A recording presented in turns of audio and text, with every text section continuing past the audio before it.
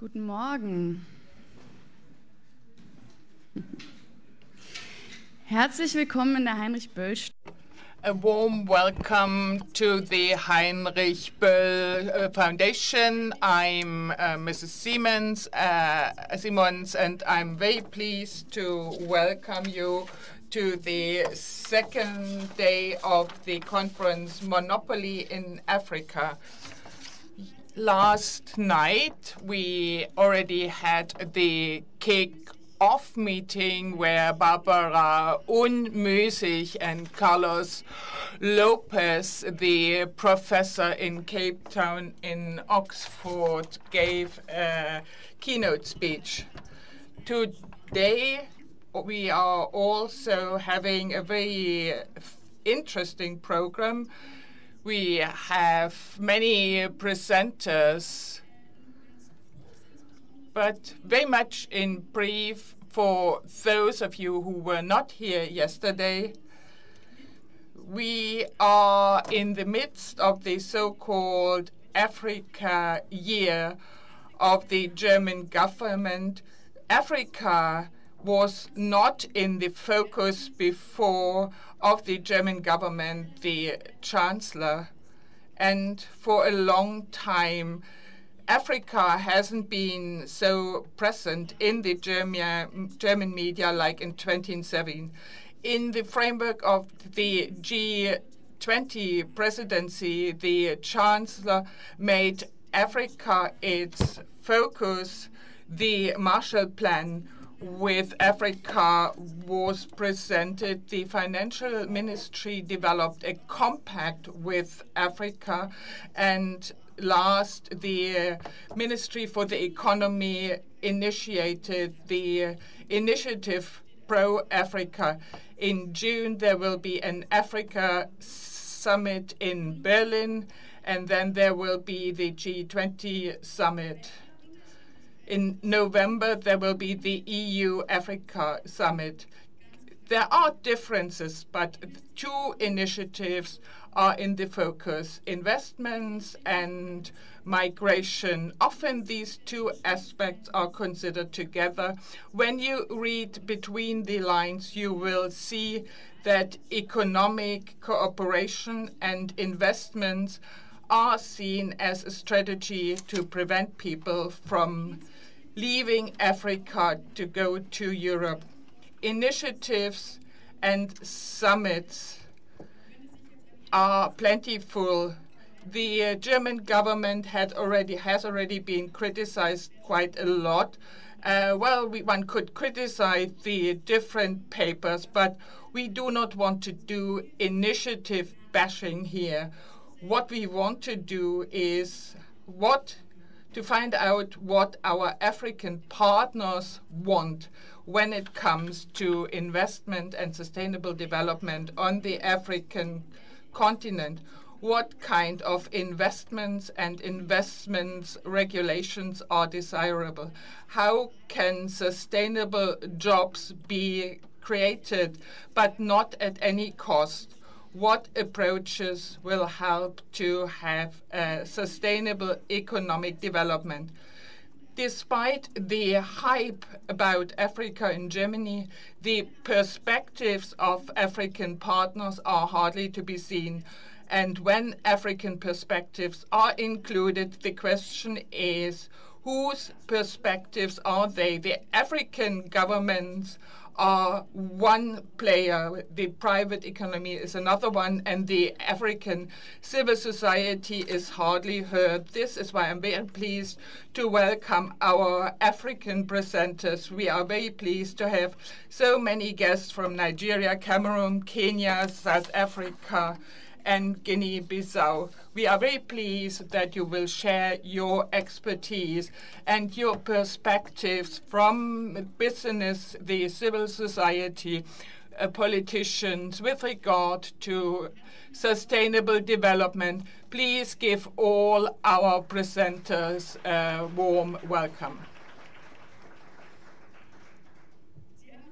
You all know the program in print or on your mobiles. there are very interesting panels. Let us start with an introduction into the Africa policy of the G20. Then we will have a reality check. We will listen to a discussion between the architect of the compact with Africa and a leading Kenyan economic expert. We asked what commitment is desirable, and then we will ask what does this mean for German politicians and business. Before we start, one housekeeping remark. There are other events going on here, so it may be a bit crowded.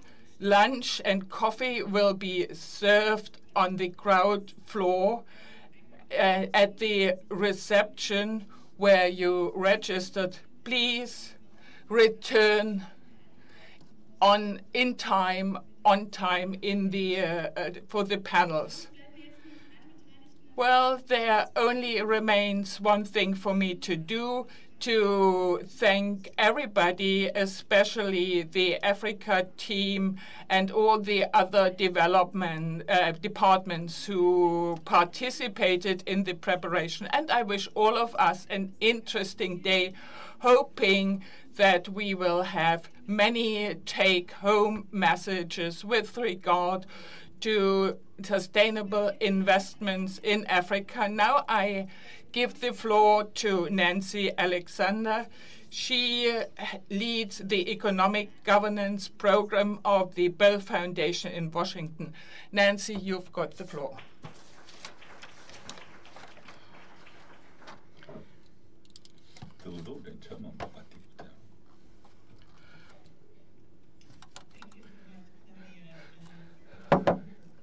Such a great meeting, and I look forward to meeting so many of you.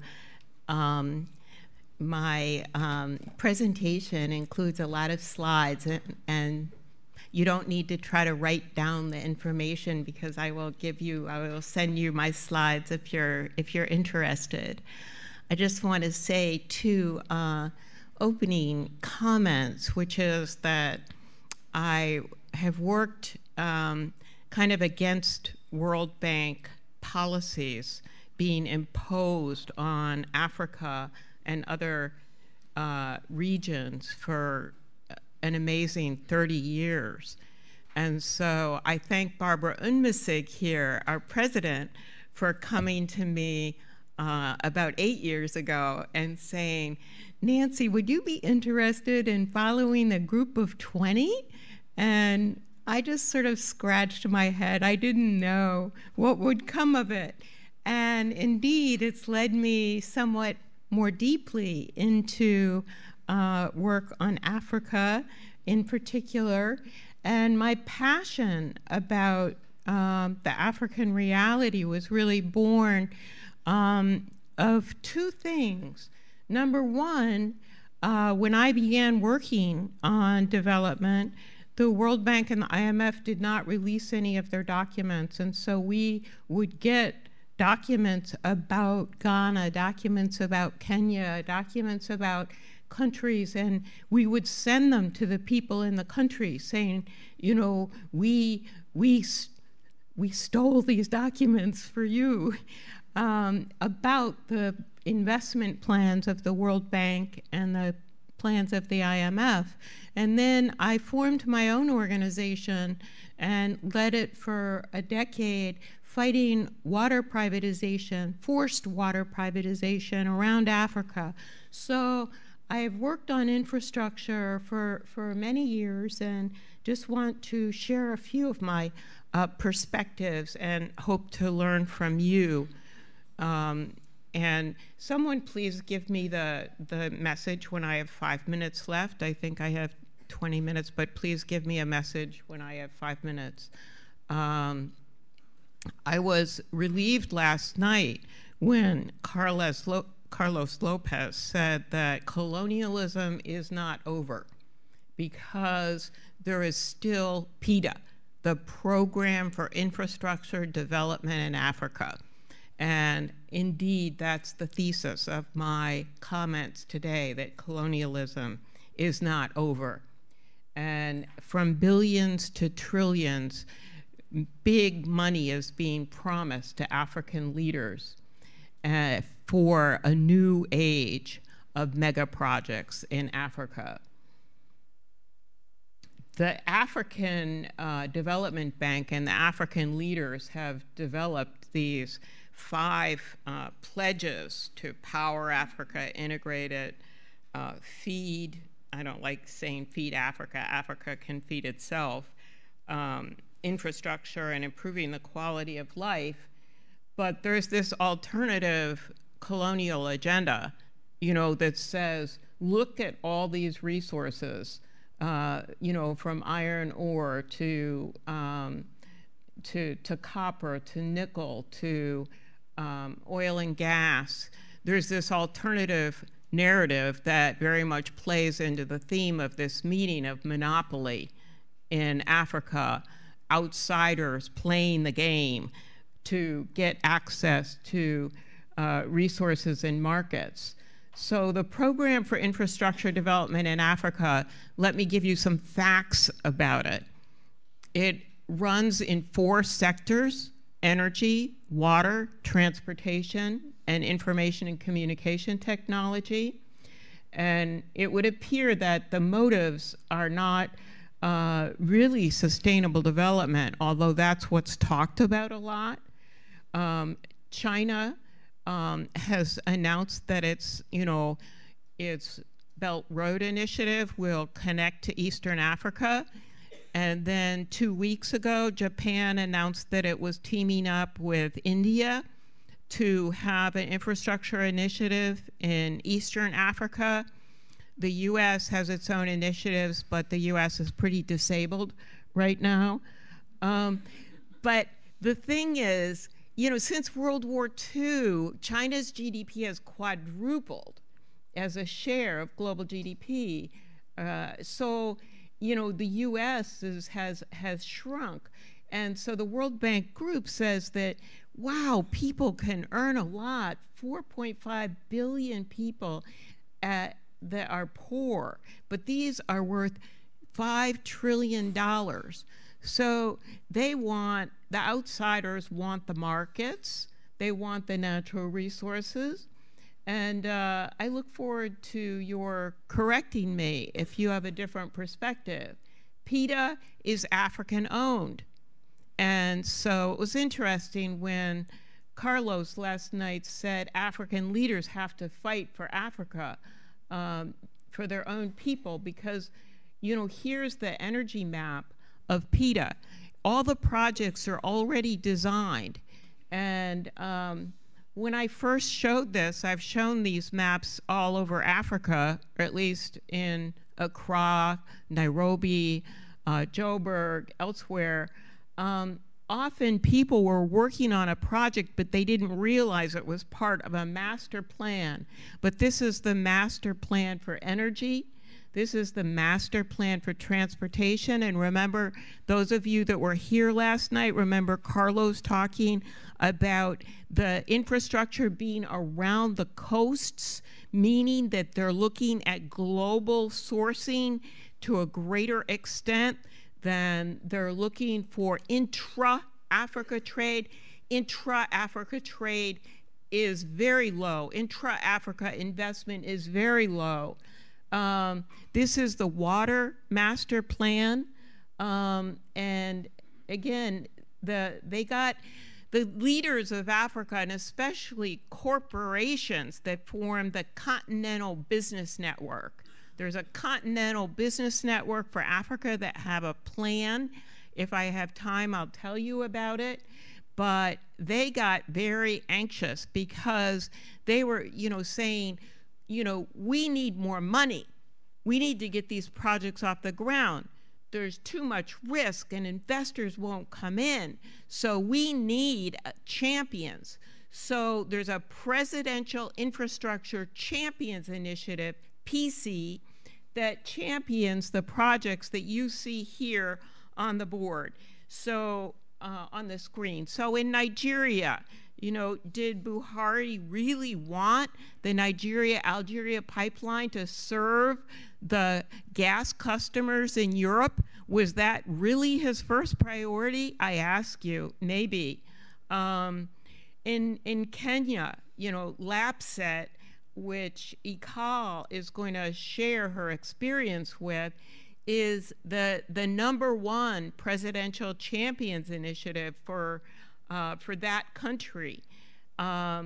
So these are the ones chosen by presidents. And as we all said, as Barbara said so clearly last night, Africa needs economic and social infrastructure. So there's nothing wrong with really holding that goal up.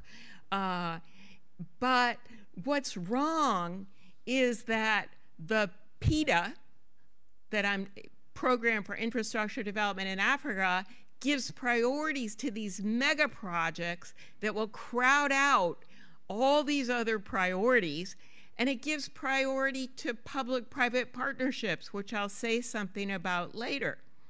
So PIDA doesn't help, or at least maybe I can be corrected, it does not seem to help too much with urban infrastructure, intra-Africa infrastructure, industry, social infrastructure.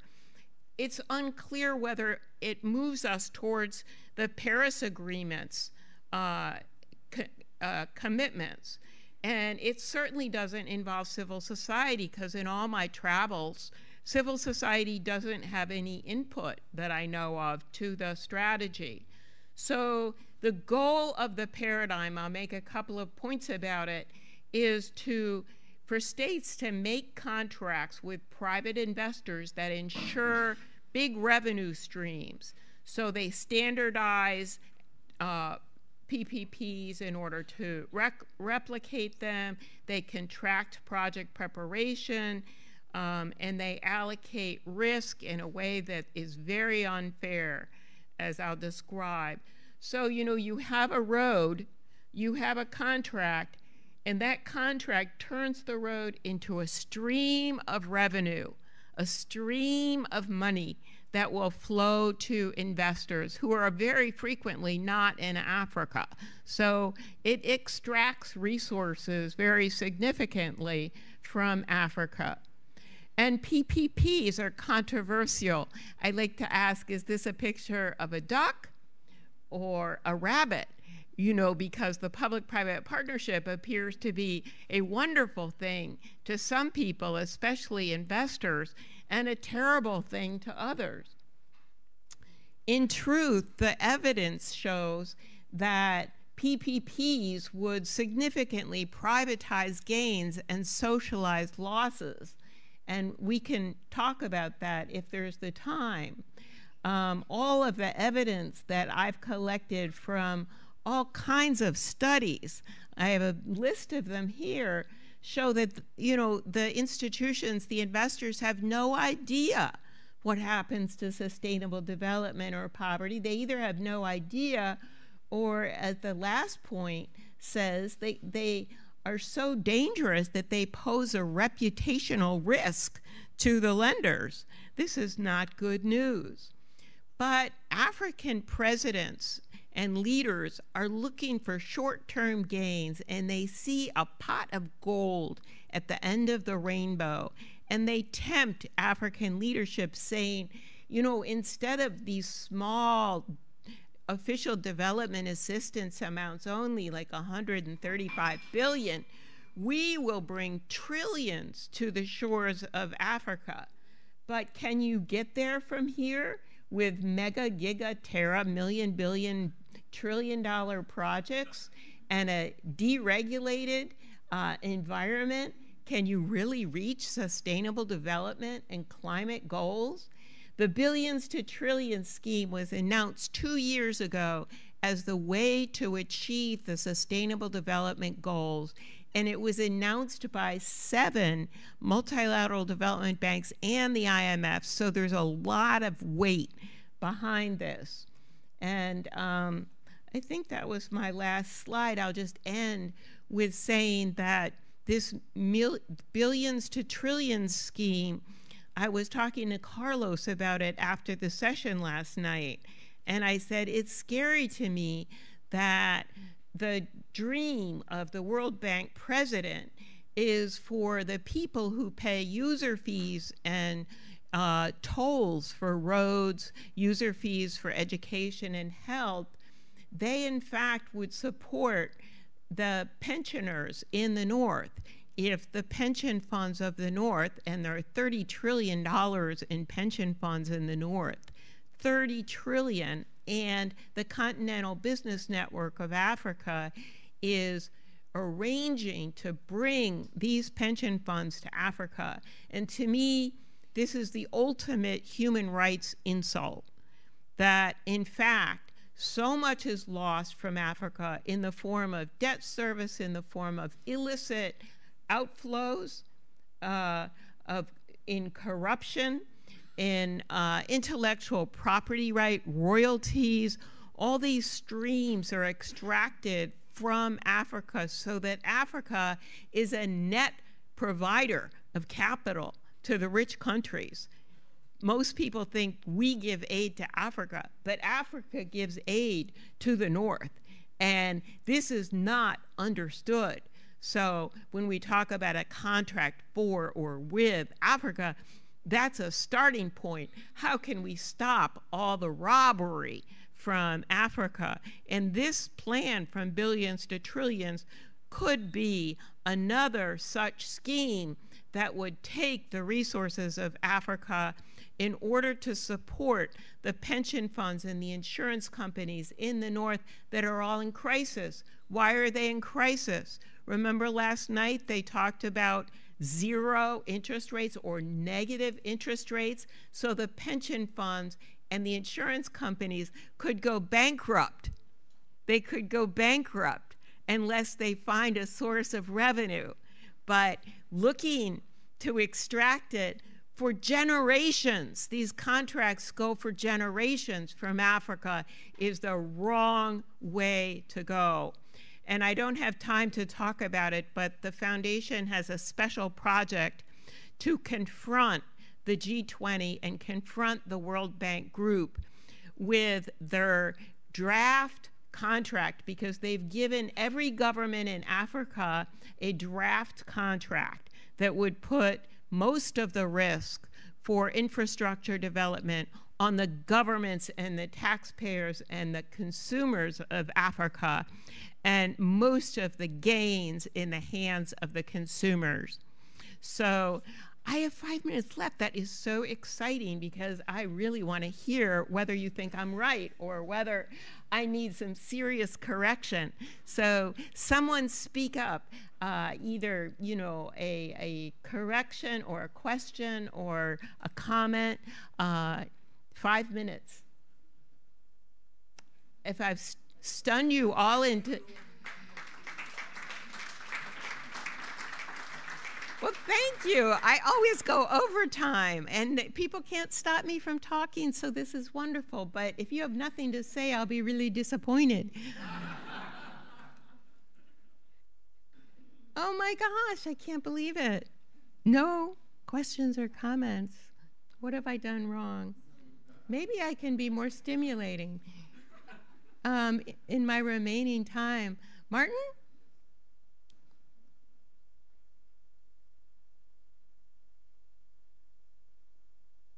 So maybe we'll have time for Martin and Dina. The rest of you were bored? Thank you very much, Nancy. Thank you for the presentation. Don't worry, we don't have anything to correct here, because you are so much right in what you present. And I think we should follow you and go deeper into the discussion. I think that's what we have in the program. And I'm sure we'll take off some of the things that you've just said. Thank you again. Well, I'm sure Martin speaks for everyone when he says nothing I said was wrong. Dina? Hi, thanks. I found it very, very interesting. I just had two little questions, really. One, you mentioned the Continental Business Network for Africa. Could you tell us a bit more about that? Who's in it, where they come from, what they're doing, what they have done, what they plan, how it fits into this whole picture? And second, do you have Do you have any ideas for alternatives? What? Alternatives, different ways to go about building the infrastructure that is needed, but that would be doing it in a really just and fair way. Well, yeah, the Continental Business Network used to be called the World Economic Forum PETA Advisory Group, and it's made up of banks and huge transnational corporations. And so, for instance, the presidents of Africa, the leadership of Africa, historically has met with the PETA World Economic Forum business group to make decisions about cross-border infrastructure. And in terms of, and now it's called, I think, the Continental Business Network, and their primary goal is to get northern pension funds and insurance funds to invest in these. And when I talked to a pension fund manager at the Think 20, I said, what do you think about the president of the World Bank's dream, you know, to have users in Africa, you know, supporting old people in the North? And she said, well, isn't it great that the people in Dar es Salaam, they get a road? Isn't that great? And I said, well, okay, they have a road that they would not otherwise get. But for how many generations should Tanzanians or other Africans pay the old people of the North for their road? These contracts could go 20, 30, 40, 50 years. So for how many generations should Africa pay of its blood, sweat, and tears? So it's now the Continental Business Network, apparently, that seems to have taken the place of the other network. And you can find its plan on the website. With regard to alternatives, there are a lot of NGOs that are opposed to mega projects and opposed to public-private partnerships. I'm not. Okay? In the United States, I can get on a plane in Washington and I can fly anywhere, except there's no direct flight to Berlin, but I can fly anywhere. You know, I can take railroads, although we're eliminating our railroad budget. But there is a really significant intra-regional mega project network in many parts of the world, and Africa should have one too. The problem comes in really so many areas, but I'll start with the cross-border infrastructure should be, first of all, connecting Africans to each other instead of connecting Africans to the world. Because if Africa wants to do agro-processing, do value-added manufacturing, it needs to have infrastructure for its own needs, and it needs to, in my humble opinion, but I stand to be corrected, you know, serve markets that are local and regional. But this plan is a plan designed by outsiders that want access primarily, not exclusively, to Africa's resources and markets. And then secondly, there should be implicit sustainable development goals. But do you know the G20 and the World Bank and the Asian Bank, the AIIB, they have no definition of sustainable infrastructure. None. There is no definition. But they could at least say, okay, African countries made commitments in Paris, they made commitments to the Sustainable Development Goals, including resilient infrastructure.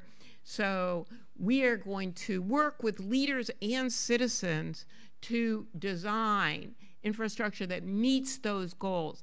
They have failed. They have failed to do that.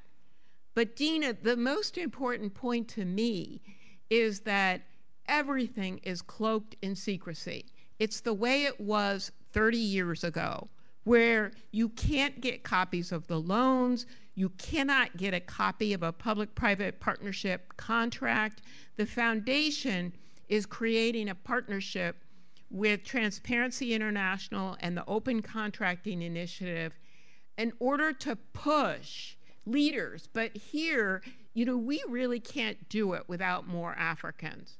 And, you know, we really look for African partners that can provide leadership. We should not be in the forefront as a German or a North American initiative. We're really interlopers, you know. So please, if you think this is a worthwhile initiative to push, number one, transparency in loans, transparency in contracts, transparency in the specific project, the Program for Infrastructure Development in Africa, because the last point, Dina, is that these mega projects are so expensive, and you know, although African debt is only 42% of its GDP, is rising very, very, very quickly for lots of reasons we could talk about.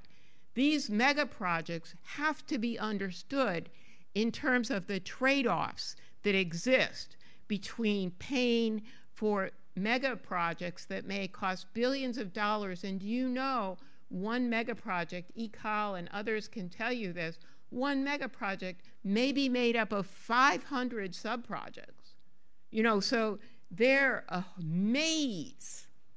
And so unless we can deal with trade-offs, the last point I'll make, because I'm trying to stop talking, is that once I was on a business call with the World Economic Forum and the heads of PETA about the North-South corridor in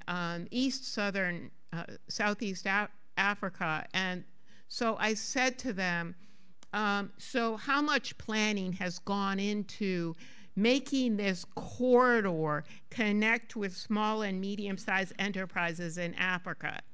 And the project leader for the North-South corridor said, I remember someone from Africa, someone from Tanzania raising that issue several months ago, but I can't remember how it was resolved.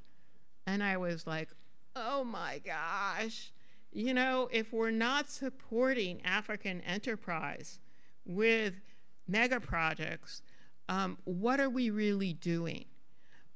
We're caring only about the scramble and the contest and the monopoly game. And we need to put that in the past. We need to put, as Carlos said, that brand of economic colonialism in the past. So thank you very much.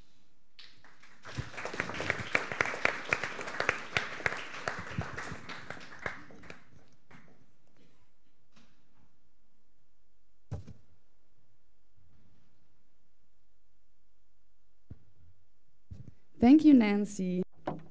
This introduction, you know, with all the talk about investment in Africa currently going on the level of bilateral cooperation, G20, the EU, for the most part, the talk remains very abstract. And we actually really need to go into what does this mean? So what does it mean when we hear about macroeconomic stability, when we hear about investment-friendly climate, when we hear about public-private partnerships, you brought it up, financing models for investment, bankable projects, as you said, and so on and so forth. So Nancy, you already went into this question, and we are going to continue on the next panel. So I want to ask Martin, Ikal, and Uwe to come up on stage for the first of our panels today. Please.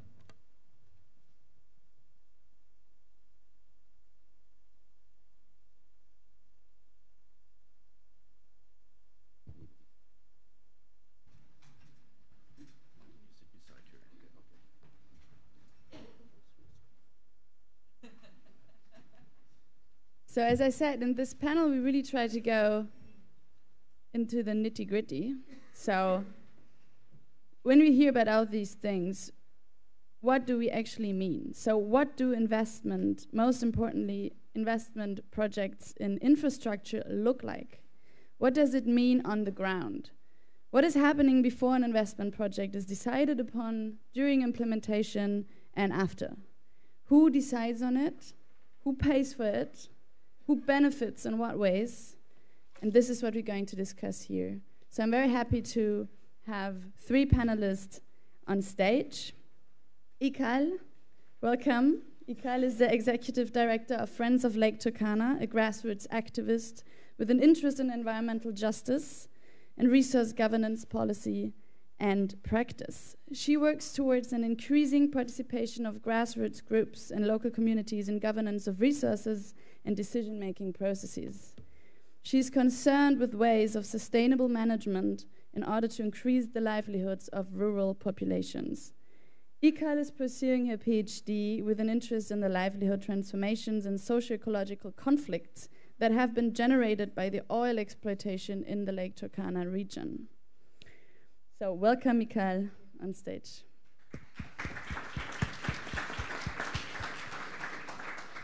Martin is the general representative of the Africa Development Interchange Network, ADIN, an organization with special consultative status with the United Nations Economic and Social Council, and leading consultant for the Bureau of Economic, Technical, and Commercial Studies in Cameroon.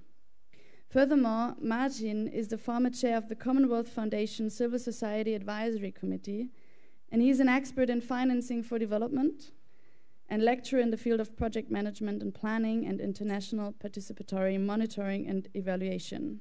He holds a PhD in economics and business management from the University of Yaoundé, Cameroon, and his recent publications focus on Chinese investment in Cameroon. Welcome, Martin.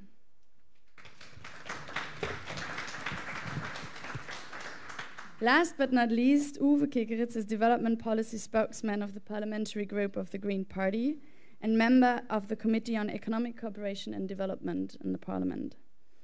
In 1990, he joined the Green Party, and since 2009, he is member of Germany's federal parliament.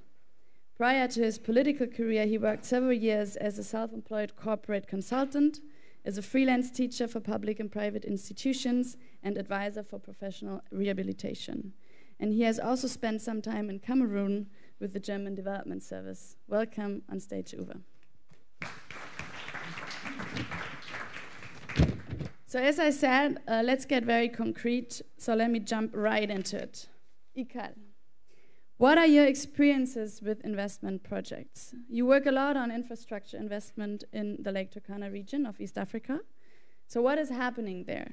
Can you give us an impression of what investment in this region actually means?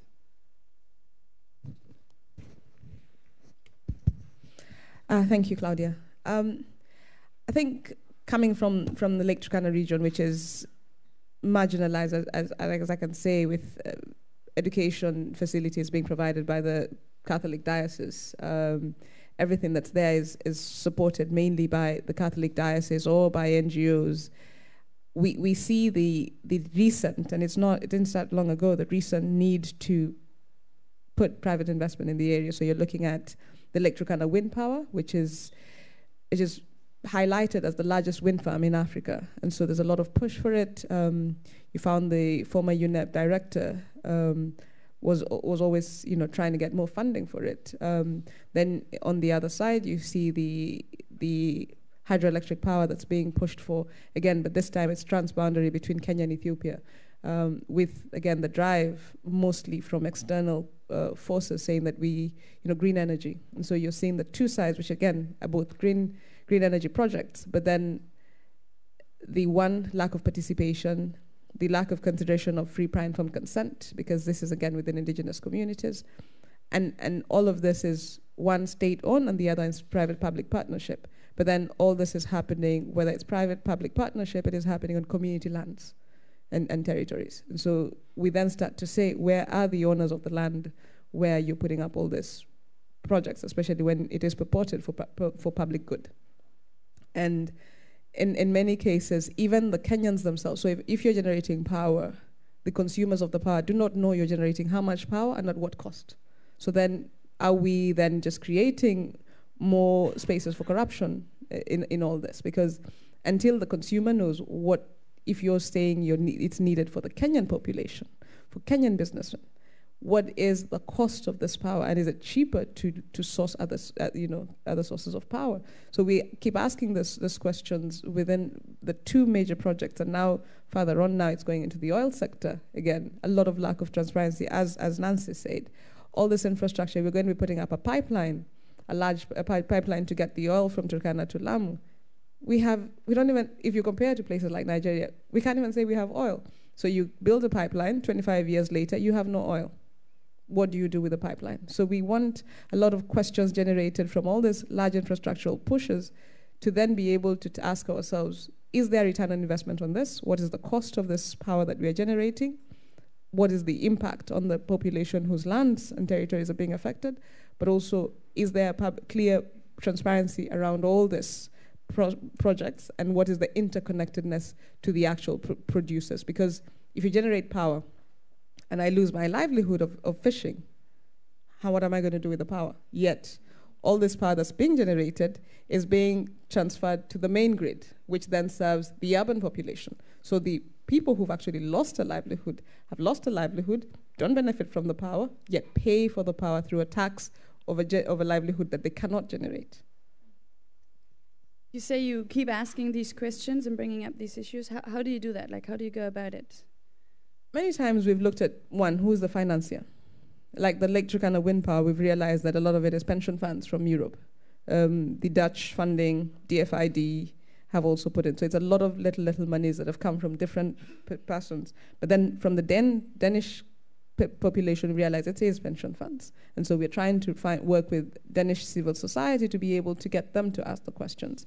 We have the Dutch, DFID, AFDB has come in, but mainly as some places it's around, again, it has been purported as public-private partnership, with the Kenyan government giving a guarantee. The Kenyan government right now is, forgive my words, screwed up because they didn't look at the document. And right now, if the Kenyan government realizes that as it is, the wind farm cannot generate as much energy as it is, because wind energy, if you look at it, is cyclic.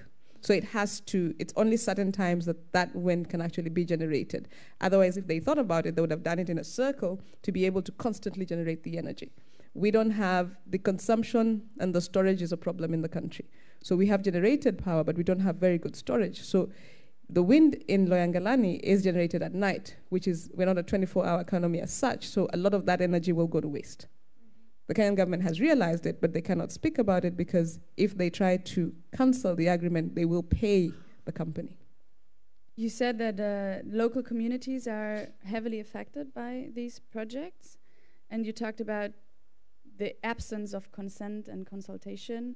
Are there ways or like models to actually bring in the local population that the government can, or also the public-private partnerships can base on, or is that something that you bring up? Is there models already existing? How would what would be a vision to have the local population involved? I think one, consultation is critical. Whether they will agree or not, whether we use force, at least consultation is critical. But we all know that land is a natural capital, and instead of the constant idea that the land within communities should be leased, is always is the only thing that's thrown around. And so you lease land, about 150,000 hectares, at 300,000 Kenya shillings a year is a joke. Why don't take that land and say, let's value the land and allow for communities to own shares in the companies? I think we can start to look at how do communities, so it's no longer public-private partnerships, it's community public-private partnership or producer public-private partnerships, where you actually get the owners of the land, the owners of the territories to start to own shares within these companies and actually own the process of development. Because we see a situation where we keep saying public-private partnership, but it's very extractive. It really ignores the people where the development is happening. And so it is state, private, and maybe financiers. And so we start to ask ourselves, if you're saying it's for the public good, and then development, whose development is it? And until we want to address who the development belongs to, then we will be able to start to engage and bring in communities. But as it is, for as long as we keep excluding communities, then it is not their development. And the development is defined by somebody else. You already talked about the wind farm project, and you also argued in a paper that you wrote for the foundation that there is a risk in even otherwise progressive investment projects that tackle one of the most pressing issues in Africa and globally, namely climate change. So projects that are actually low carbon, that are green energy. You write there is a risk of injustice even in these renewable energy projects. Can you elaborate a little bit on that? I think one of the things that I think the initial green energy movement and the green energy push was all about was small, decentralized projects. Unfortunately, within the continent, within Africa, we are still dealing with the main grid. It has to go to the grid. And so we keep focusing on mega projects. And so it doesn't really address the issue. So in the aspect of dealing with climate change, so it is air pollution, we forget that ecosystems are actually an injustice. When ecosystems are damaged while we are trying to attain the whole, carbon levels, we start to forget that these projects are not in a vacuum. They are on territories. They are on territories that support livelihoods. And so we have to be able to really think around what is the outcome we are trying to get? Because then, so you have, yes, I'm for green energy. I am for dealing with climate change, but then with what livelihoods? So for me, the biggest part is until we can start to say what also are the size projects, and we can see through the World Commission of Dams who basically were able to articulate that even while hydropower is green, there is a size that is actually manageable, that doesn't destroy livelihoods, that doesn't violate the rights of citizens. And so in this push, and I went back to the Lake Turkana wind power, which the former UNEP head kept saying, it's green, it's green, it's green. He didn't care about land has been lost, people's livelihoods have been affected. He just kept saying, it's green, it's the largest wind farm, it's the largest wind farm. And then the other part of it is the whole concept of a lot of these projects, again, not Africa-owned, brought in by people from the Silicon Valley and other places who come in and set up this project, know about all these red credits that are being given on this other side. All the money that is generated from carbon credits doesn't come to the citizens whose land has actually been taken. So it is then shared between state and the companies. And we're seeing this continued push where we're saying carbon credits. Tell me if you can count how many communities have actually been able to benefit from carbon credits. And even those who benefit, what percentage of that do they get? Who has the information of the total amount of carbon credits generated? How much money has been given? It's a whole different question. So we are seeing a lot of this, people packaging themselves, coming to areas which were not initially disturbed. They were virgin lands, but then they come, create a package, brand it, give it visibility. They're the ones who get the carbon credits. So there's a whole injustice around this. Yet again, while they're getting the carbon credits, the communities have lost their lands. So it's a whole state of it. So while, yes, we are pushing for and saying we have to look at low carbon development, but then we are saying whose development is it again? How are the people engaged in it? And do they lose land? And who's compensating their loss of livelihoods? Yeah. Martin, you have written on Chinese investment in Africa.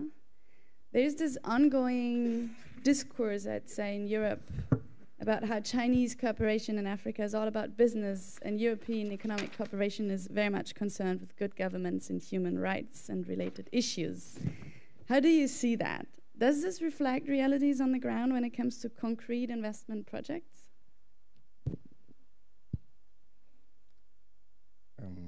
Claudia, you are asking me a very difficult question here. Why difficult? Because you heard Carlos Lopes yesterday when he did his comparison. He compared Africa to China, and he explained why. All these things that are being said about China and their new way of investing in Africa, their new colonialism, because in bracket, in Africa, is very sensitive because I want to look at it in another perspective, just with my eyes, not with my theoretical knowledge or whatever. 50 years ago, we started some kind of cooperation with our former colonial masters. Years went on, And after like 50 years, we saw nothing. When you look at the infrastructure map that Nancy was presenting, when you go to Africa, you don't know how to drive from Douala to N'Djamena. Neither do you know how to drive from Lagos to Mombasa.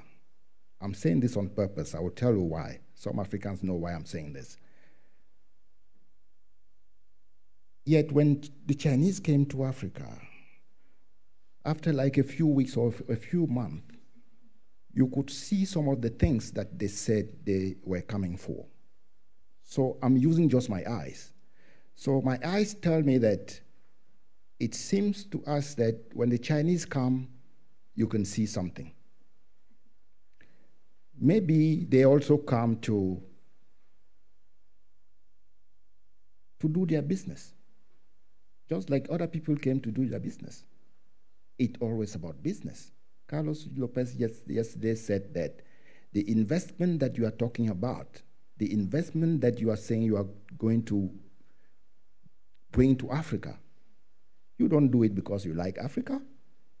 You do it because you are going to make profit out of it. You do it because you have an interest, and this is fair. You need to take your pension fund somewhere, Nancy said it, and make money from it to pay back your people. Nancy, that's business. It is normal. But now, where do we stand, we as Africans? What is the stand that we should have? And I think that's the point. We should also try to find out where is our own interest. Ikal just said, from PPP to CPP, something like that. We need to add that C.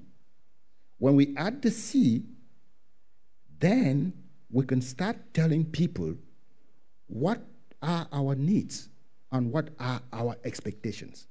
And from there, we can negotiate the kind of investment that should come to Africa. So you see, I'm avoiding your question to bring the point, because I think this is the point we should be discussing. What kind of investment do we need in Africa? And how do we get that forward? So it doesn't really depend on who is investing. It's all the same. It's just depending on like how to go about it in the end. Absolutely, and I think that's what Nancy was trying to explain. We are in an interest game here, because those who come with their money, they come because they want to serve their interest. Nancy, the map that you showed on the board here, with roads going along the coasts and trying to go and touch natural resources, I call that bee to honey infrastructure. That's the kind of infrastructure people would bring because they want the honey. Now, we, the communities, would need to see how, while the bee go for the honey, we try to get something that we expect from whatever we need. So I think it is a negotiation game in which we too should take our responsibility. Yesterday, someone asked, are we not part of the problem? I mean, we Africans, are we not part of the problem? I think this is a responsibility that we need to take and then build our negotiation approach on that. Related to this question of different approaches to investment, there's also the question of different approaches to economic development in general. There seems to be a consensus among regional and international organizations, bilateral partners, private investors, on the need for a structural transformation of many African economies. However, the term structural transformation, of course, can mean many things. So, ranging from predatory capitalism to a degrowth society centering on the well-being of everyone. So if you look at ongoing investment projects, what type of transformation do they indicate? From a CSO's point of view, what type of transformation is desirable? What do they indicate, and what would you wish for? You see, Claudia, I'm smiling here because structural transformation, reforms, all those big words that they come and tell us. Once again, it has nothing to do with our expectations as people from Africa. And this is where we should also look at the history. I want to bring back some history for you to see my point here.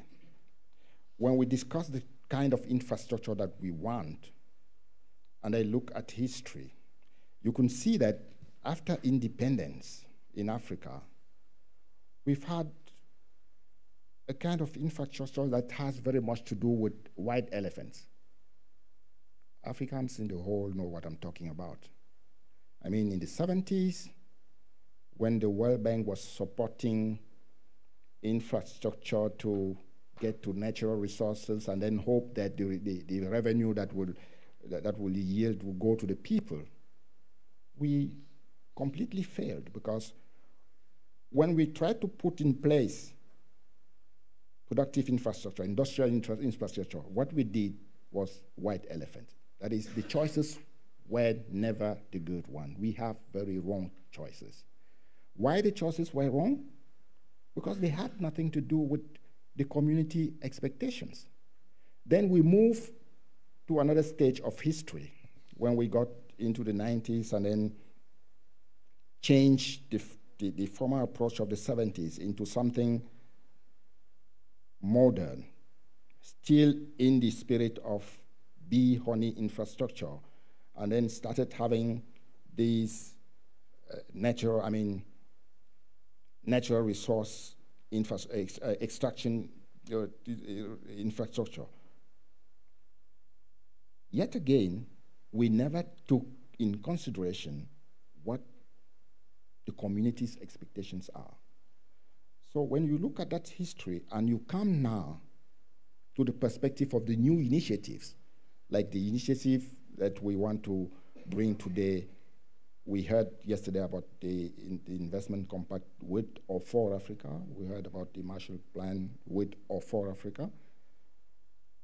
Now, what should that target? This is the question. What should we target with that? The communities in Africa know what we should target. Africa, through its 2063 vision, seems to know what they expect from anything that looks like infrastructure. But do we really read the reference document? I am not sure, because when you look at the 7 aspirations of the 2063 African vision, if you look at it well and ask Africans to help you understand it, then you can start imagining what kind of infrastructure we need in Africa. And when you imagine it, maybe you can shape your own business. While you come for your profit, you shape your business to be in phase with those aspirations. In a nutshell, what do the communities aspire for? Sorry? Just in a nutshell, what do African communities aspire for? What do they wish for? You said they know what they want. What is it in a nutshell? The expectations. The expectations. What is it? I will tell you what I heard 2 years ago. I will tell you what I heard in Cameroon, and you can translate it into something that you hear in other countries.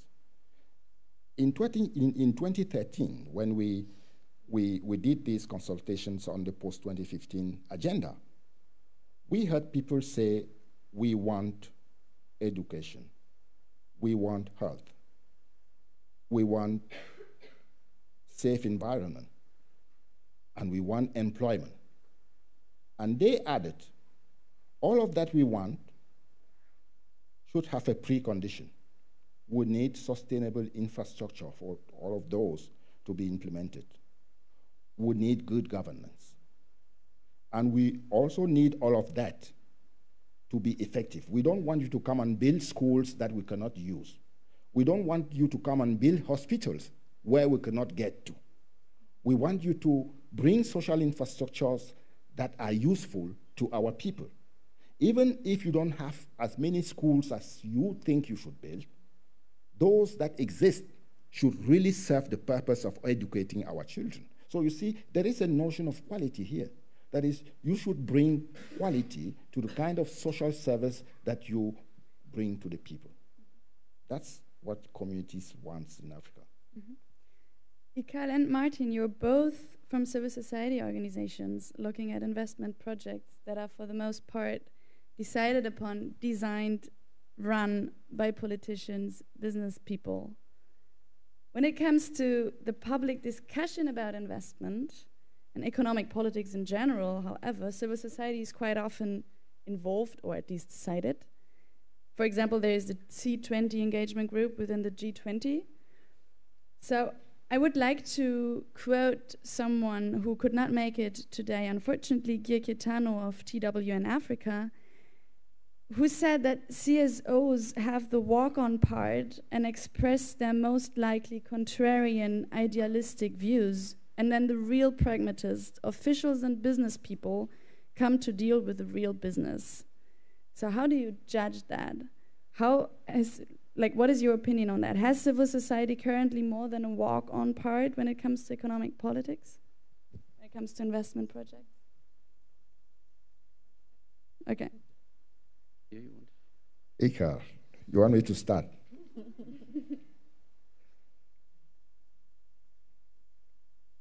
We always pretend to involve the civil society. And that's the exercise that you see everywhere. A plan will be designed, and then on the eve of the validation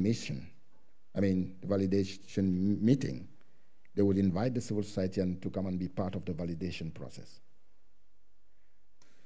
Or you would have a project. Yet again, I will cite an example, like the Church Cameroon project. Then you hear the project is going to be implemented. You don't know where it started from. You don't even know where the idea came from. You don't know what's the purpose. And then in a huge meeting, they will ask you to come and say something when they are finalizing. That's not involving the civil society. And involving the civil society should be about involving the people, the beneficiaries of the project.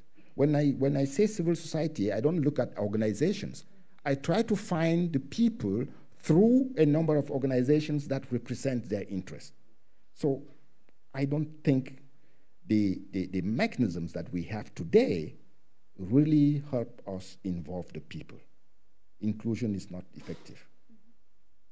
Ikal, what's your point of view on it? Just before I get into that, I think the one thing that Martin didn't mention around aspirations is there's a song by a Kenyan musician, Ndii may know him, Juliani, who says, it's not that we want things cheap. We want an environment that enables us to earn a living, to then buy the things you sell. So it's not only about providing, it's giving an enabling environment to earn a living. So if then you're importing things that are cheaper, if you're providing a subsidy that then does not allow the person to earn a living, to purchase, is the problem. But then going on to what you asked. Yesterday you heard what Carlos said. I was laughing yesterday because when Carlos was with UNECA, he was a lot more diplomatic. Yesterday, it was nice watching him yesterday. And he said something very rightly. If a lot of these things, again, it's a space that you're invited to.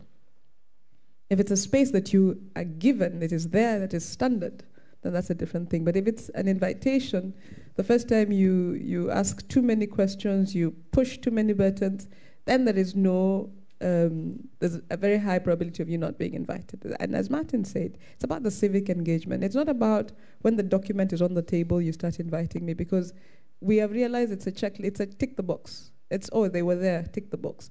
But if from the beginning the conversation involves clean, inclusive civic engagement from the beginning, then that's what we would be looking for. Then again, we are sort of trading in the middle, because there's a saying that says, if you're not on the table, you're on the menu. So you then ask yourself, do I fight it from the beginning and be kicked out, so then I become on the menu, or do I just be able to diplomatically and be apolitical in a way that allows me to continuously be there and put them on check? It's a very thin line for civil society, because we push, then you get thrown out completely, and that means that we are cooked as a citizenry. And so that for me is where we are, and really saying it's not about inviting civil society to the space. The space should be there, for civic engagement. So within the framework, as Martin was saying, the framework does not allow for civic engagement from the beginning, and it basically provides for a few people who will not stir the pot too much to be brought on board and tick the box. Yeah, I think.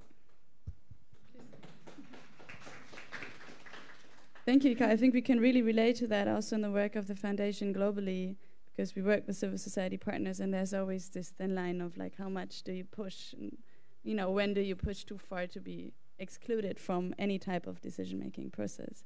So, Uwe, having listened to what has been said by Ikal and Martin, what does this imply for German foreign policy towards Africa? So, are we on the right track when it comes to economic cooperation, investment politics, or not at all? Yeah, first of all, thank you very much for your interesting description of the situation. And now I'm supposed to give a small summary and answer your questions. So it's going to be very difficult for me. So I switch to German, so it will be easier for me. So if you have headphones, use them. Ja, sind wir auf dem richtigen Weg, was unsere... Are we on the right track with our investments in Africa? I'm a member of the Green Party parliamentary group, and in our group we criticize the initiatives that have come up worldwide, and the reasons have been made clear. There are not many questions about the local wishes. Nancy said colonialism is continued in a smarter way than before the war, where soldiers were sent there. Now we send lawyers and advisors who make contracts which bind people much more. When I look at this wind farm project at Lake Turkana, well, I'm way enthused as a green politician. Renewable energy, there is wind, no carbon emissions, 360 turbines at an area of 165 square kilometers, but the problem was pointed out. There are people who currently make their living or made their living on the land. What was agreed with them? Did they had a chance to be involved? This is what I do not understand, because I don't think that these wind turbines will destroy the livelihood, but it is their land, and so they should benefit from it. And before such a project is implemented, the people have to be consulted. They have to get an explanation what it is all about. They need to get an opportunity to deal with the issue. So they also need consultation. But Africa has already also experienced extremely positive developments in the educational field. There is a lot of civil society in Africa. There are many experts in Africa dealing with these issues, and they can also give advice to the local population at Lake Turkana. So I could imagine that a reasonable result could have been reached. The land is leased out. Why not by the local people? Now it is leased by the government, which I do not understand, and it is political nonsense, because problems are created unnecessarily. But the question is, who benefits from this development? Obviously, the power goes to the capital, to the industrial regions there, to implement the project, calculations were made, very optimistic ones. They said 360 turbines and then a long line to Nairobi. All this was involved, and World Bank already said in 2012, if I'm informed correctly, this calculation is completely wrong, so we withdraw. And it was a strategy. We explain it to them, we build everything, and everything will be financed by the power price. So then the line was hived off, and now the Nairobi government funds this line, which is as expensive as the whole wind farm. And this makes it obvious that there must be a lot of corruption involved, because nobody is so stupid that they cannot calculate it. And those who suffer are the local people. And this brings me to the plans. We push ahead in Europe, the Marshall Plan, the compact with Africa, the internal investment plan called the Juncker Plan. The international World Banks also wants to invest. Well, as Nancy said it, well, I come from Bavaria. I'm in Bavaria, we would say, well, we lavish funds on the country. And this is not correct. I mean, it has been our experience, and it's also the reason for the guiding principles of RACI. Investments are necessary and reasonable, but under certain conditions. If this is not the case, they will be destructive for the country or enforce negative developments. In the best case, they keep up poor status, like, for instance, in Bangladesh, the textile industry is a case in point. What do we expect of investments? There was talk about expectations. We have to know what the local people expect, but it was not differentiated enough for me. I would like to have heard a bit more what the expectations are. Well, we theoretically can say, well, we have to expect that the local population benefits, that it leads to a development for the common good, that it leads to tax income. And this income has to be transparent. So transparency is required for the civil society and the local communities. There are many questions, but also responses. The SDGs were approved in 2015. I think this is a roadmap to be followed by all investments. SDG number 10 says that inequality must be reduced, inequality within the countries, but also between the countries. And the question is, in how far do our European investments serve the interests of the investors more than the local community? Nancy said it very clearly. Mega projects are implemented.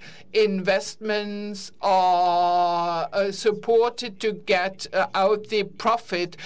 Profit in German is a horrible word, but I mean, it's just really to benefit from profit. And my fear is that they lead to the Washington Consensus 2.0. This is a program developed in the late 80s and the 90s.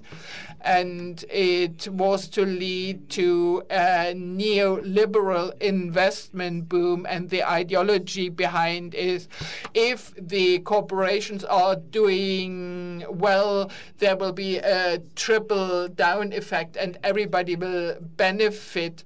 Nobody talks about it any longer, but they do it nevertheless. And all these investment initiatives that are also related to the migration flows go in this directions.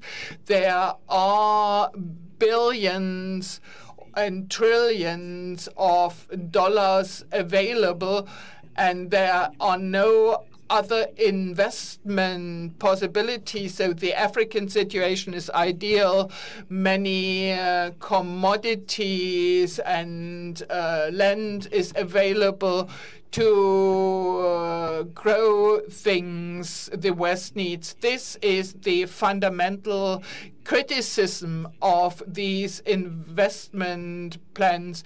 And when we make investments, we have to live up to our global responsibility and make sure that they contribute to the common good. Thank you, Uwe. I think that more people understand English than German.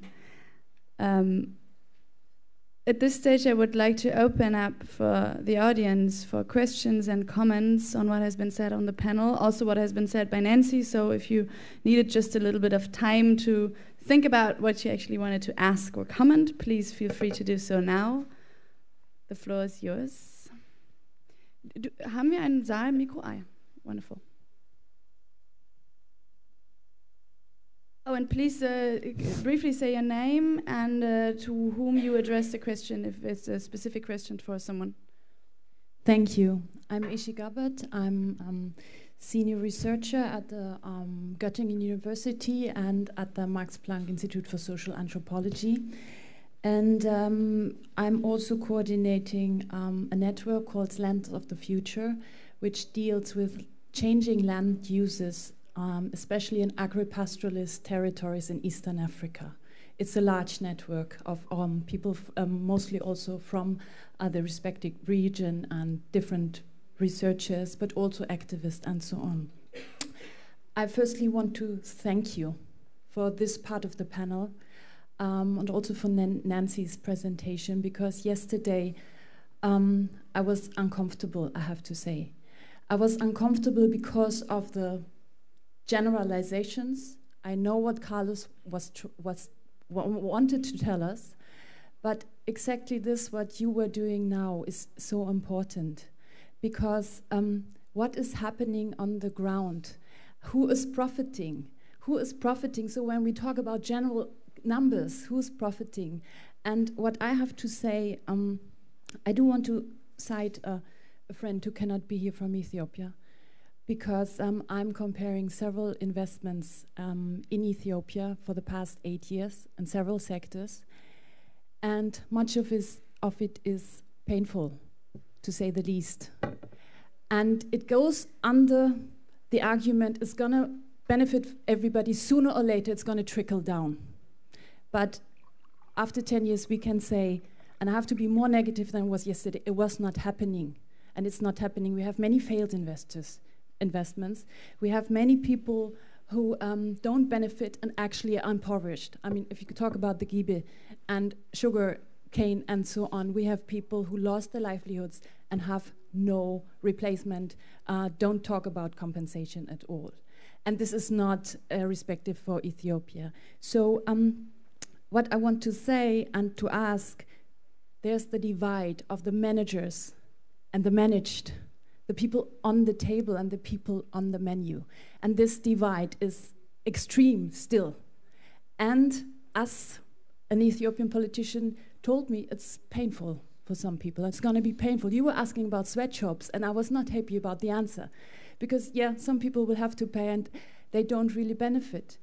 But why not? There's extreme knowledge. And that's why I want to cite my friend. This is about schools, what he said, but it's also saying something about agricultural knowledge, and I'm going to end then. What we want is good schools, that integrate the knowledge and respect that even the smallest of our children have, so they can proudly and in good health combine it with the things we cannot teach them. What he's saying is, we know not a lot, we want investments, but we want to participate, and especially, and that's what our network focuses on, build on the existing knowledge. Don't bring all this knowledge and tell us what to do. And I'm really thankful for these interventions because, and that's the last point I make before I ask my question, we also have a security problem. I mean, many of you know the big master plans in Ethiopia led to the state of emergencies in now. And it happened after the attack on 68 investments and factories in October last year. And this was because people were not happy with the master plans. And as a security advisor, I always say, when people are so unhappy, it's also not going to be beneficial. So my question now is, this divide exists. And how about people, local populations and the managers, and how it's going to be brought together? What are your suggestions? Because it has to happen, because if not, it's also a real security problem for many people, and it's going to not be painful, but also deadly for people. Thank you. It's good that you raised the issue with the Ethiopian protests, because we don't hear a lot about them, and we had an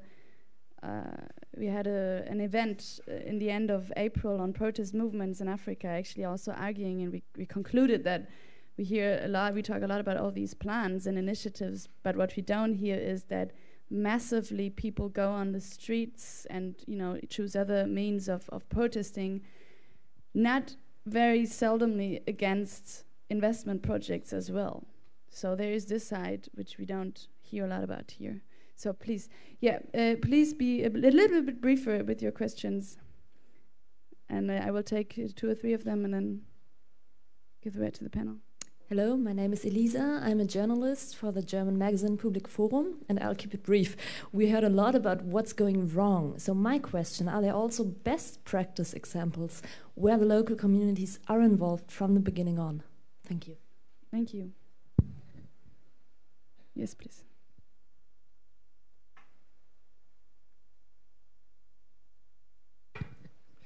Eder Palvik's my name. I'm an IT entrepreneur, and I'm also working with a civil society organization, WEED, which does world economy stuff.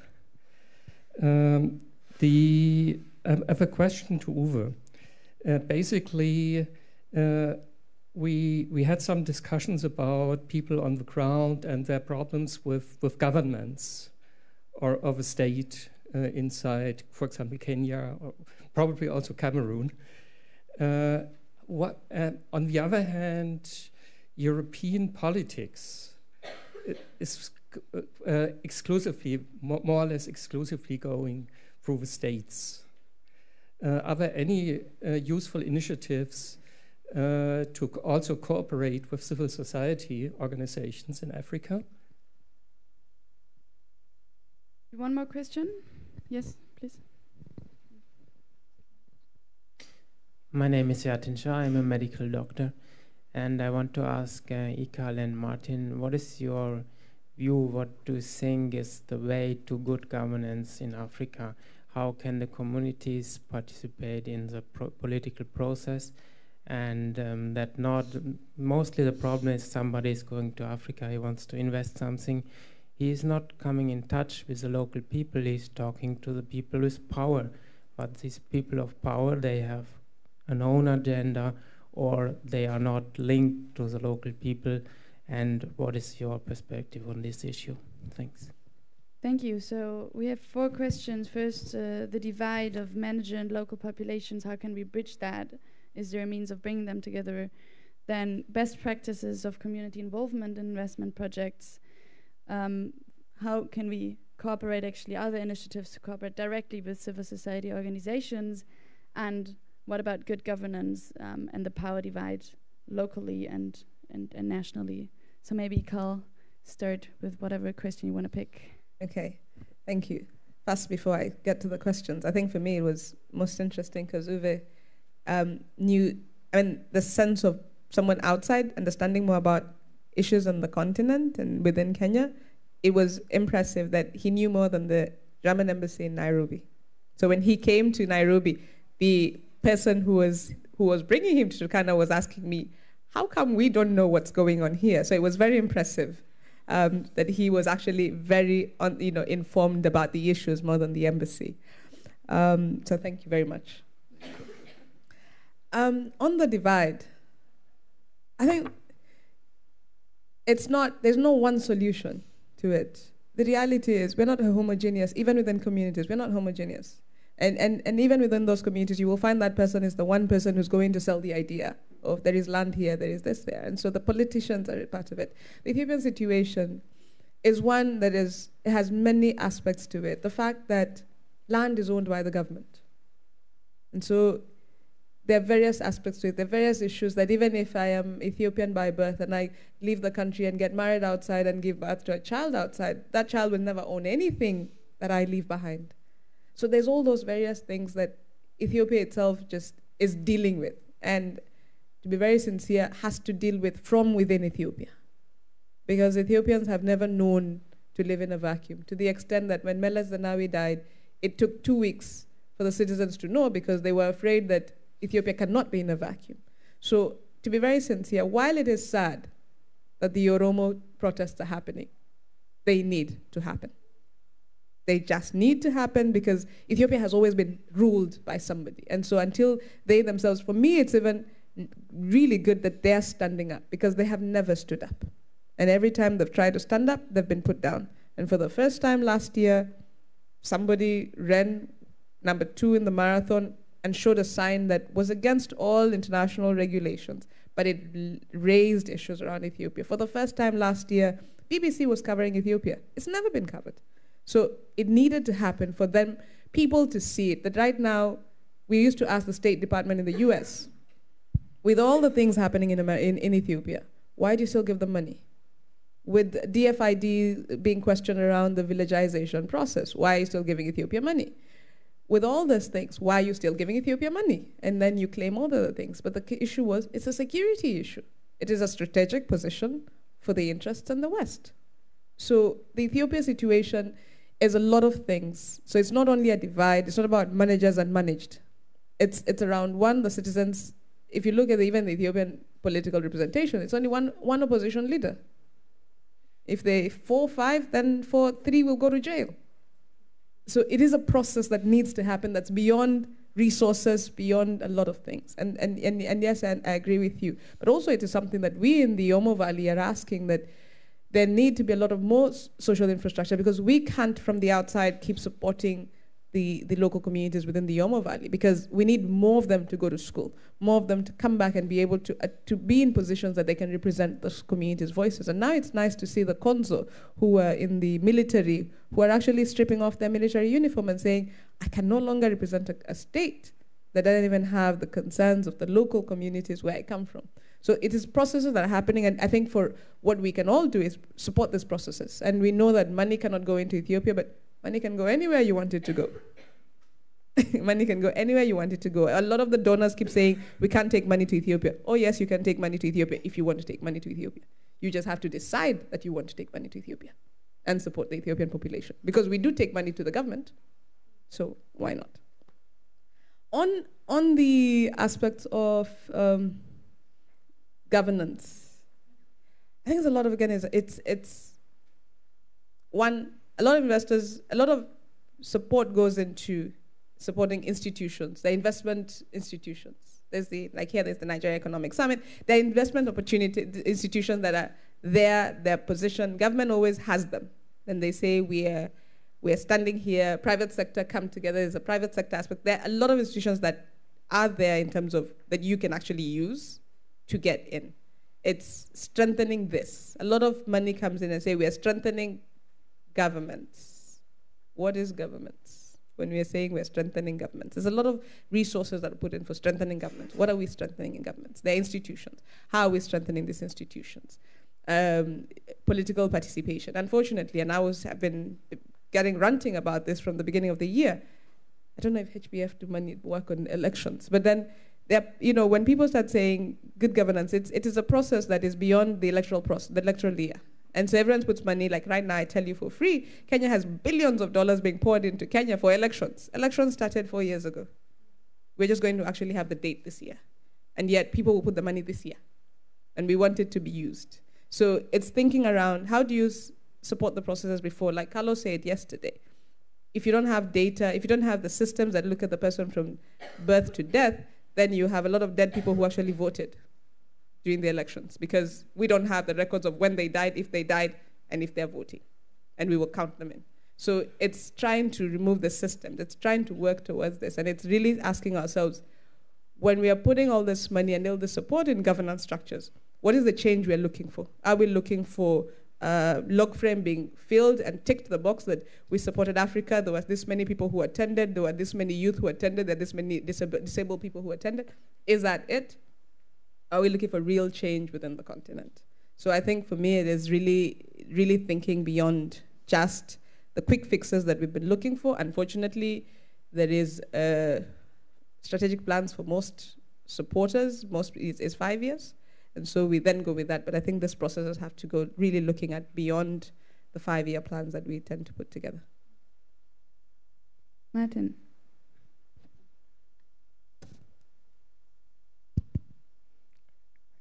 Thank you very much for the questions, right? Because that allows me to touch some of the points that I didn't touch. I think about the solutions, even including dealing with the divide. He said it, the solution, the 2030 agenda is the beginning of a solution. Because you can see with me that the 2030 agenda was adopted in a different spirit. And even if the intentions were not always good, I don't care. But the way the agenda is shaped now, what you can read in the agenda, there are some of the things in the agenda which can help us start dealing with these issues. I will take the monitoring system. What the agenda says is that we should make sure that we contextualize, we domesticate. And when we domesticate, we should also ensure that there is a stream that brings back information to the high-level political forum. Now, it is the way you do this which can help you get to a solution. What am I talking about? I am talking about the possibility of a monitoring, review, and accountability framework designed in such a way that you implement it from the grassroots. Then, in your contextualization process of the SDGs, you make sure that that accountability framework is then interconnected to this complex evaluation framework that we have with 169 indicators and so on. So if you could go to the grassroots, imagine simple indicators where people can have their say in what they want and how they want it, and have it as an official framework in your country. Then, by so doing, you can have a process whereby the communities can come on board and be part of the decision-making. I think that's a possibility. It can be done anywhere. We are trying that in our country now, because we are now having what we call regionalization of the SDGs, and we are going to communities to find out with them, how will they be able to assess that we are moving toward achieving the goals in their own perspective. And then from there, we're going to build what we call local indicators, which will then help us connect to the global agenda. If that can be done for monitoring, it can also be done for designing projects. I mean, the project that investment are coming for, we need to have official framework that at the grassroots level are able to bring in people to give their say on the kind of investment that we should bring in. Not that we define it long before, but we should, in all of the cases, be specific and bring the people for those cases to say what they want and how they want it. And this should be an official frame. So I think that's part of the solution of what you are asking.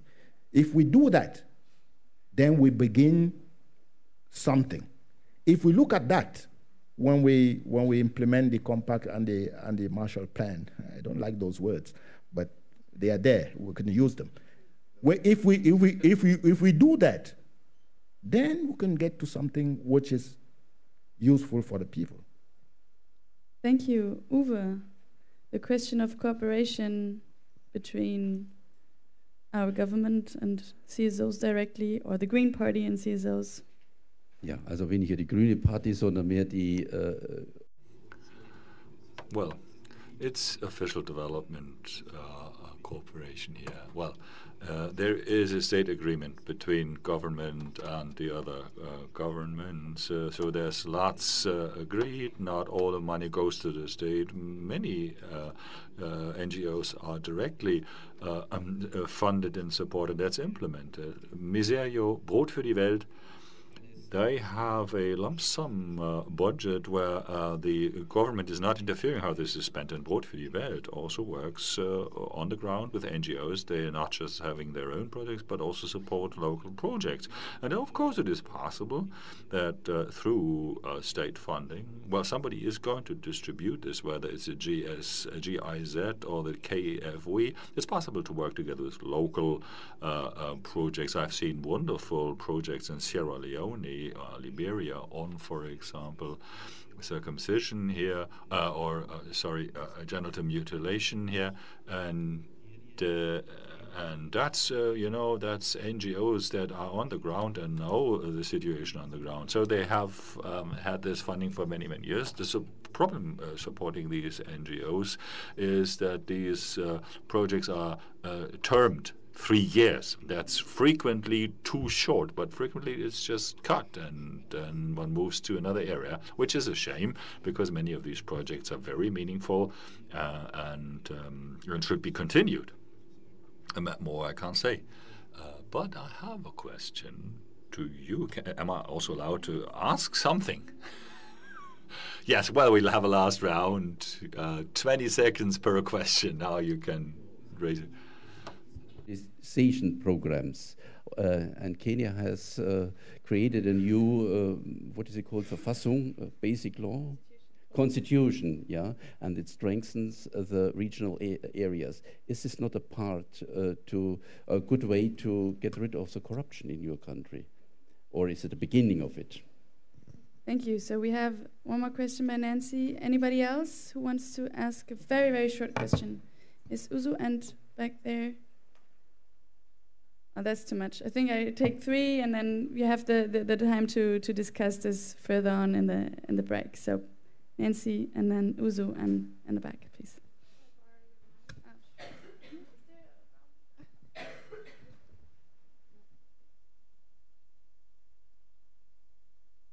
I actually wanted to respond to a couple of comments on security and on governance, with a very specific example.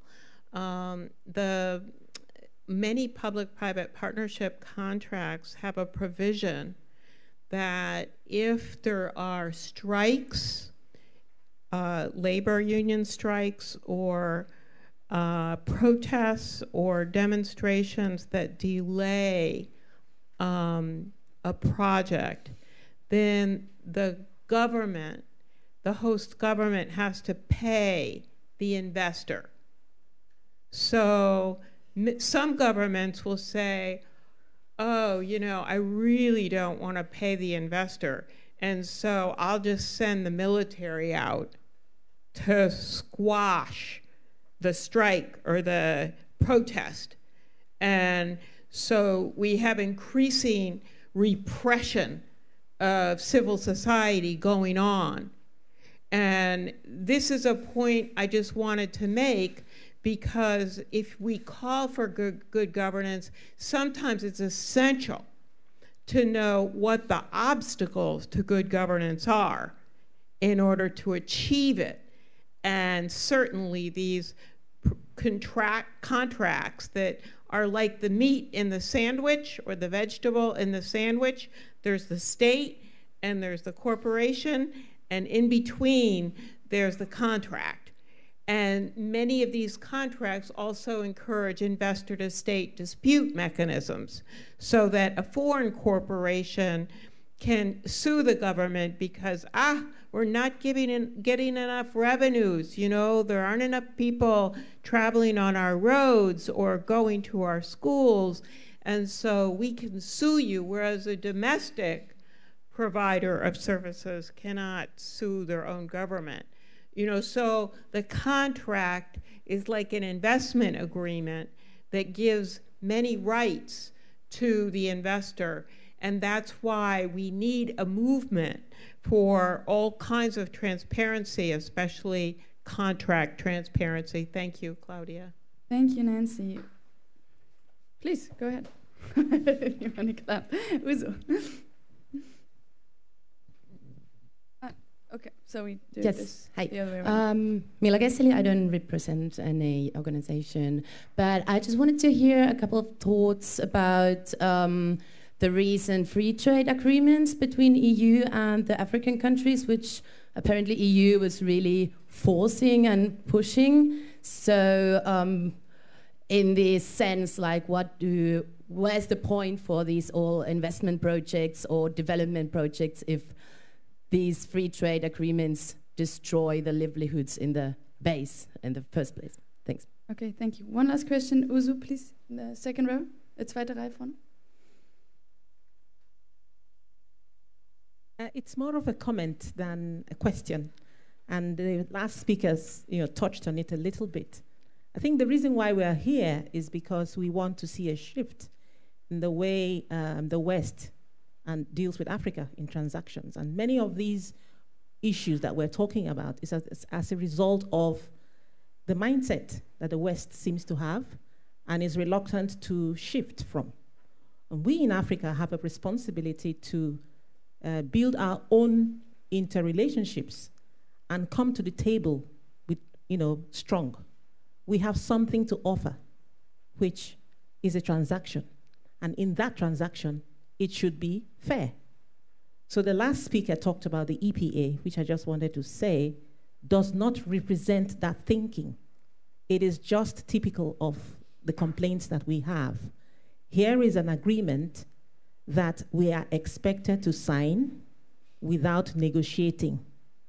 That does not speak to the fact that the West is willing to change its approach to the way it deals with Africa. And this is what will continue to affect development in Africa. Thank you, Uzo. So part of the free trade agreement question has already been taken up by Uzo. So we have the question about devolution in Kenya. Did it change anything? And if you have these free trade agreements, do we need to talk about anything else at all, or is this just screwing everything up? And please, let's have a last round of very quick comments on either these questions or anything else you want to point to for the last round of the panel. So I start to my right. Here we go. Claudia, you keep starting with me. The free trade agreement, that's the kind of business you should not do when you are somewhere and you have the liberty to do what you want to do. Because there's nothing good in the free trade agreement for Africa. And even those who brought the free trade agreement acknowledged there was nothing good in it. Because one of the clauses of the free trade agreement was that we shall be supporting you for the consequences of the agreement that you are going to sign. So there was something wrong with the free trade agreement. So that's my comment about the free trade agreement. And an issue with the free trade agreement is the same as the one that we are pointing out here about the agreement not having anything to do with what the people want. you would see that in many countries, even countries that signed the agreement, my country did sign the agreement, even in those countries, the people did not want the agreement. And in many countries, people are resisting.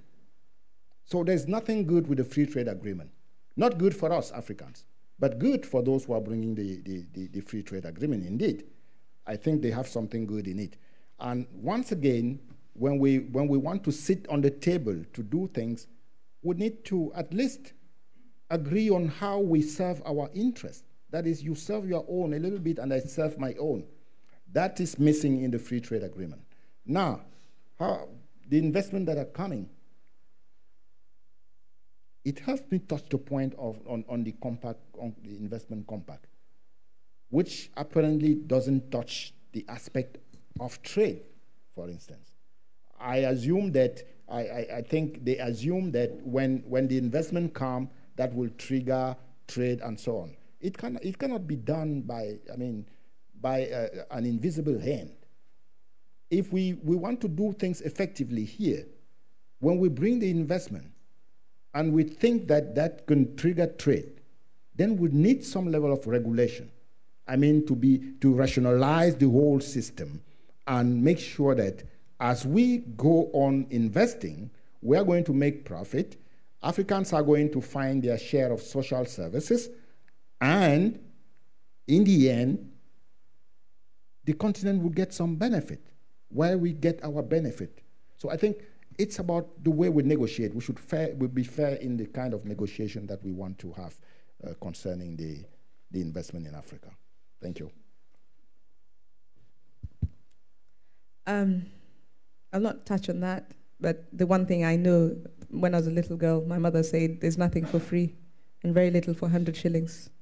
That's the motto I go with every time someone says free. I say, there's nothing for free and very little for 100 shillings. So when someone starts with a free trade, I ask myself, what's so free about it? So, on the issue of devolution, devolution was a really good idea for Kenya, and you can see its benefits. But the unfortunate thing is, when you have a weak center, then it's very hard to devolve the structures. So when the central government is not yet functional, it has weak structures, it is stealing, and you haven't dealt with that aspect of the theft within the center, what has happened is we have devolved corruption 47 times.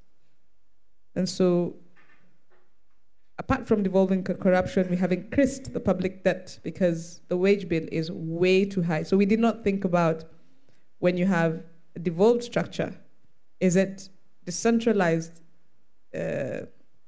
social amenities, or is it just too many offices? And so you have, imagine 47 times of a public government of 200 plus people who are earning a salary, and so our wage bill is way too high. And because we have not yet really looked at systems, procurement systems, purchase, everything is not systemized. The aspect of corruption has increased 47 times. And yet you have an Auditor General who, a brilliant guy, he was at the African Development Bank, who is actually able to question a third of the budget is missing. He's questioning the different counties, but he has a very small office of about 10 people, and every time he raises an issue, he's threatened by the parliament. So you have all these officers that ideally, really good people who are willing to say, it doesn't work, there's something wrong with the budgets, there's a miss in the budget, and yet, so he keeps going. So we really have to think about, what does devolution really mean? Is it just devolving, having 47 governors, or is it really thinking about getting systems to people and being able to allow people to get to different services? What Nancy said around the Program for Infrastructure Development and the fact that it is African-owned, I think the problem is because we haven't thought about us and what we want. Sometimes we get it thrown at us based on the IFIs are putting money in this, the IFIs are putting money in water, the IFIs are putting money in energy. And so we start to run around trying to fit ourselves into where the money is being put into. And we really don't think about it. And yes, we can't run away from large infrastructure everywhere.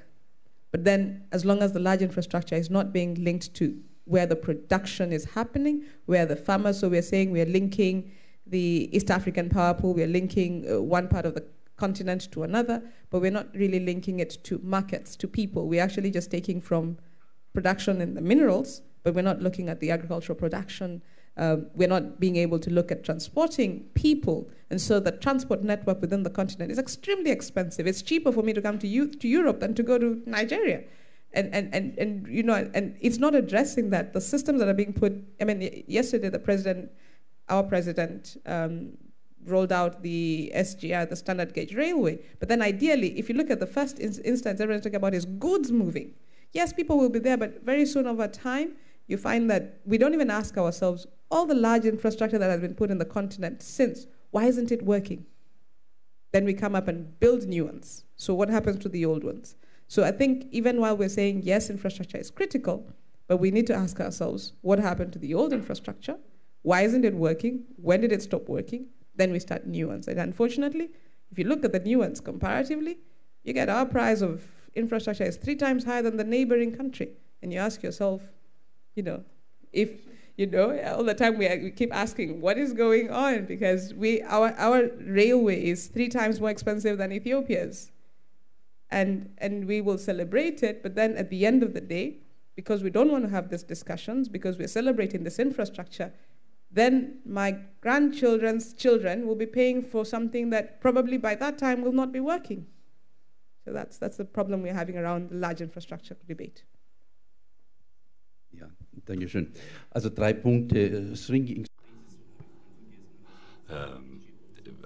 When I talked about NGOs, we have the situation that in many African countries, civil society is restricted. Ethiopia is very brutal, Eritrea as well, but there's other countries where the government are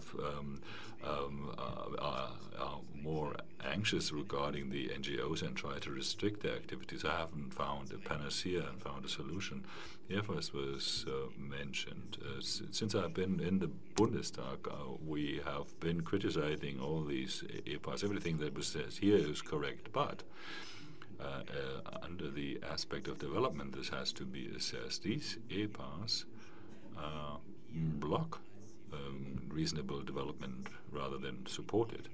And when we link that then to Compact and Marshall Plan, and always say, yeah, development of Africa first, what is happening is EPAs, and they do the exact opposite. And if you want to know who's responsible for that in Germany, it is our development minister who is leading in Brussels, negotiating these contracts for Germany.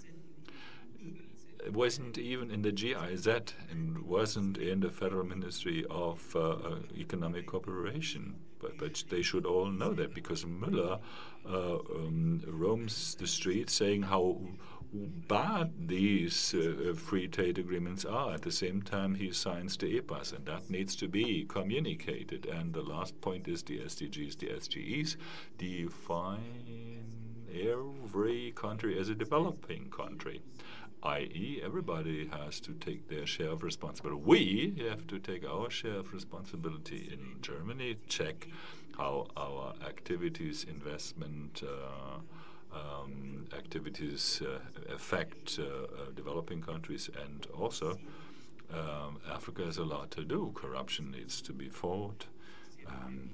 More measures have to be taken in order to upgrade infrastructure. There has to be cooperation at the UN level in order for tax evasion to be more easily fought.